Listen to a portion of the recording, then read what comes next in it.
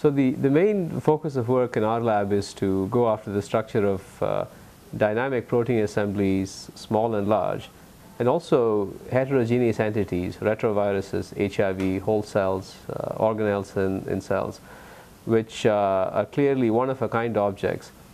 One of the fun aspects of working with structural biology of the things we analyze is converting them to touchable science. In collaboration with people at the National Library of Medicine, we try to convert many of our key models into 3D printouts.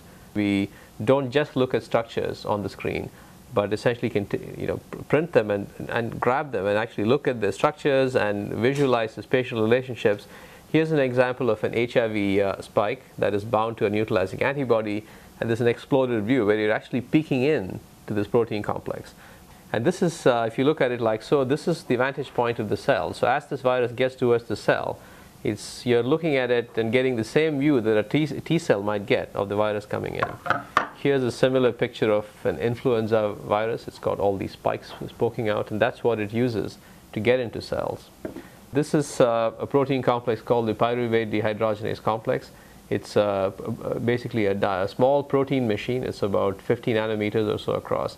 And in there are things that are moving around, and their job is to synthesize acetyl coenzyme A, fascinating molecule.